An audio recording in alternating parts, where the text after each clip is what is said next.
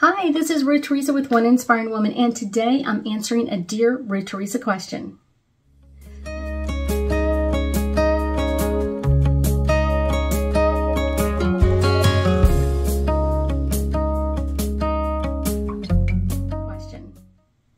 That's right. I was talking to a client today, and one of the things that we were kind of really discussing as we're getting ready for her next appointment is kind of, she got a message from her angels and guides, and she ignored it.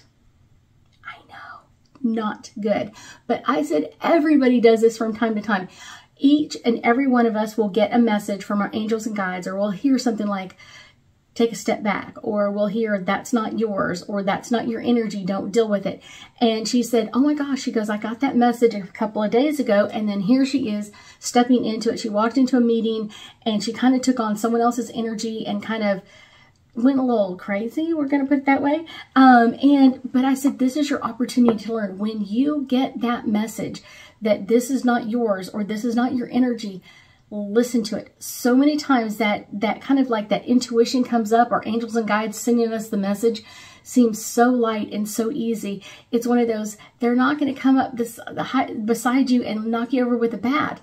It's going to be this soft, easy energy of, hey, this isn't yours. Hey, allow them to do this part, or take a step back for a moment. So that's kind of our message from our angels and guides. A lot of times it's like very soft, very quiet, kind of like, did I really hear something? When you hear it, take note of it. It's your job to take note of it. It's your job to figure out like, oh my gosh, I am doing something wrong. I have got to get this in the right direction. And so that's really our message is, when you hear that message, when you kind of feel that energy on your heart, like a really soft energy, take note of it. Don't wait. Don't, oh, I'll deal with it later. Because a lot of times it just kind of passes on down the road, and then it's like, oh wait, I didn't deal with this. I didn't do what I was supposed to do. That's the important part. Really, really, really listen to those soft, quiet, kind of intuitive angel messages and be in action. The most important part is be in action over this. Be in action over this. As soon as you feel that message coming over, as soon as you kind of like, okay, what should I be doing? And you hear that it's not about you, then let it go. Listen to that message, that still silent voice almost in our heads of going like, yeah, that's our intuition. And it's telling you more times than not, take it easy. It's not about you.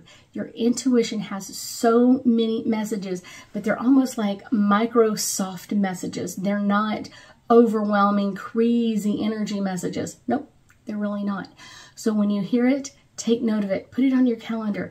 Like, you know, note to self, like meeting with me kind of thing. And put down in the notes like, hey, I got this message from my intuition that this meeting or this event wasn't about me.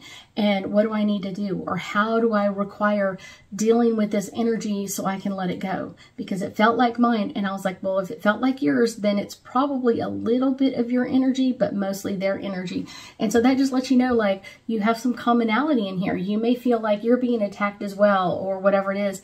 So that's kind of the fun, cool part with this is when you hear that intuition, when you hear that message, listen to it and listen carefully and really, really, really understand that it is your job to kind of hear that message of, it's not yours.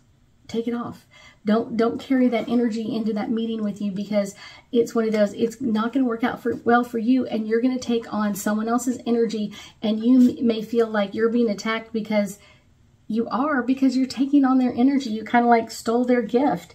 This was their gift to learn a lesson and kind of learn what to do or how to work through things, and you jumped on it and you took it over. Yeah, not yours. So let's do some angel cards and let's get us a little bit deeper insight into listening to our intuitive voice. The first one is healing. When we get our intuitive voice, it's about healing us or helping other people or assisting other people in healing themselves. It's not about anything else. It's not about taking over or doing something else. It's just allowing someone else or listening to that message of, it's their stuff, it's not yours. Or this is your stuff and you need to be working on this. So what do you have to change, fix, or modify about you to work on this? Okay, retreat. Retreat is always a good thing. When you hear those messages, the best thing you can do is take 5 super deep breaths of just taking a moment to relax, taking a moment to recenter yourself, taking a moment to, what is my part and what do I require doing at this time? That's a really important message. Next, serenity. If you want peace about this, don't take on other people's stuff. You're kind of hijacking their gifts, so let's not do that. The serenity in it is, when you hear the message, listen to it and work on it. Because if not, you kind of end up kicking yourself in the head a couple of times after that, going like, oh my gosh, I should have listened. I should have done this differently. I should have done this part differently. Yeah, no, let it go. Intention. What is your intention when you set these messages up? What is the intention? How are you going to fix this? My intention is to give that energy back to that person. My intention is to only listen to my angels and guides. And once I hear their voice, once I hear their message, I'm in action. Total action to get what I need done. Next is listening. When you listen, take that time. So many times when people tell me like, I think I heard a message from my angels and guides, and I was like, take the time right there, literally closing your eyes and, okay, angels and guides, what's my message? What I would require doing right now to fix this message? That's amazing. Taking the time to really, really listen. Take a few breaths to really focus in on what you're supposed to be doing at this time to bring healing to you and allow others to step in their own power. I thank you so much for joining me today, and I know that we'll be talking again soon.